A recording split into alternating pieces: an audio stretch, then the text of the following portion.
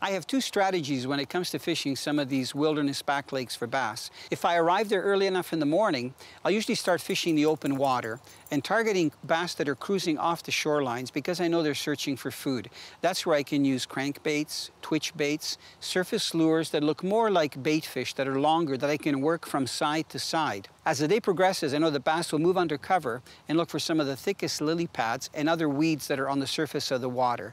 And that's where you have to use lures like plastic frogs, you use spoons that float on the surface, you can use plastic worms, but you have to be able to run those lures weedless along the top of the vegetation and try to get a fish to come up and actually strike at it.